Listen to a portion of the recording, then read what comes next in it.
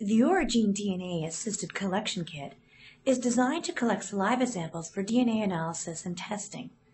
Oragene.DNA is easy to use and completely non-invasive, making it ideal for the collection of human saliva samples by a parent or a trained professional. Included inside the kit are user instructions, 2 sponges, a collection tube with attached funnel, and a small cap.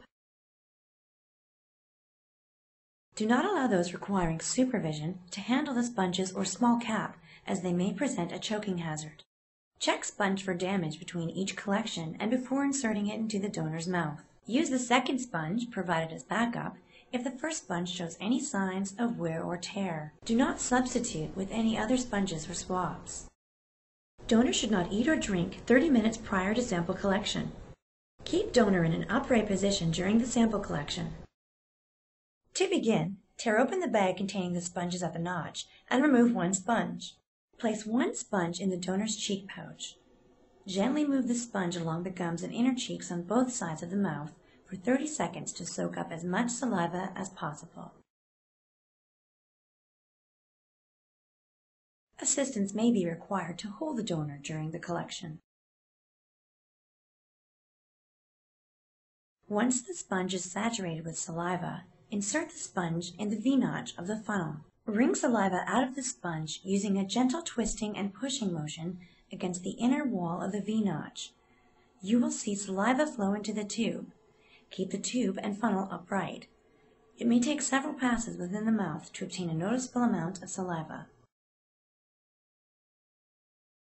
Repeat these steps using the sponge until saliva, not bubbles, reach the fill line.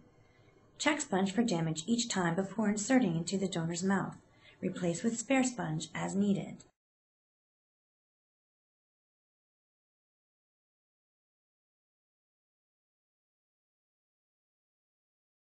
Close the lid tightly by firmly pushing down until you hear a loud click.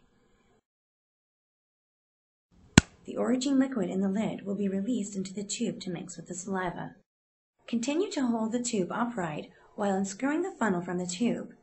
Use a small cap from the collection kit to close the tube tightly. Shake the tightly closed tube for 5 to 10 seconds or until the saliva and Oragene liquid are mixed.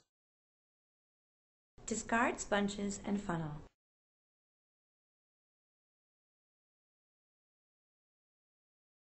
The saliva sample is now ready for DNA extraction and analysis.